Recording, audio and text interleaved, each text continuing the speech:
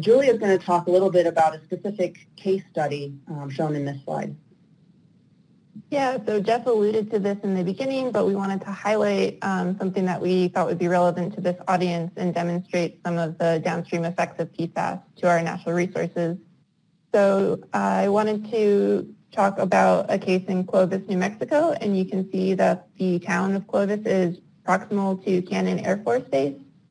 in this map. And PFAS were discovered in groundwater surrounding this and another base, and the state was informed in 2018.